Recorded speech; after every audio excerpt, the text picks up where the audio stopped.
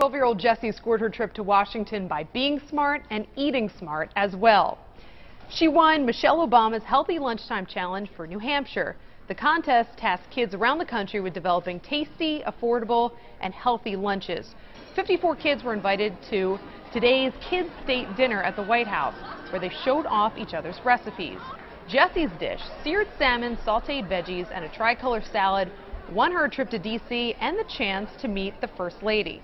It's very surreal and it's amazing being here and an honor. You all represent 54 reasons why we know that we can do so much better by our kids when it comes to eating healthy. But Jessie won't stop cooking now that she's reached the big time. This rising 7th grader wants to be a chef when she grows up. Stephanie Woods, WMUR News 9.